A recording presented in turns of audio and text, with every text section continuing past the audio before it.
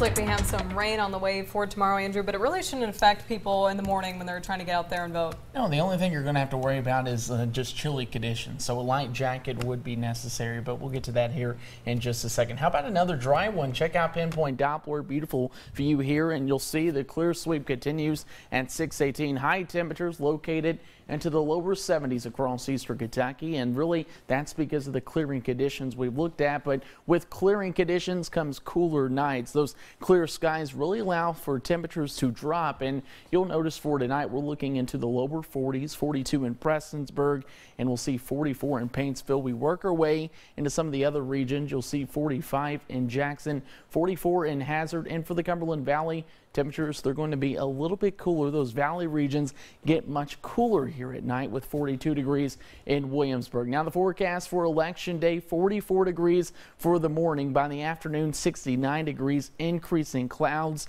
and some showers going to be on the way, all because a cold front's going to work its way towards eastern Kentucky, and it's going to take its time. Notice clouds increase in the afternoon, really throughout the overnight hours. We'll look at this cold front to push through. That will cool some things off here as we head into your Wednesday. Early rain chances Wednesday at 40%, 56 degrees for your Wednesday. And then notice we are mostly sunny by Thursday, but here comes another cold front. This one going to be drier, 52 degrees on Saturday, so the taste of fall is definitely returning back to the mountains. Yeah, we definitely need the rain tomorrow, so we'll take it. We do. Hopefully we can get a lot of it. All right, thank you, Andrew.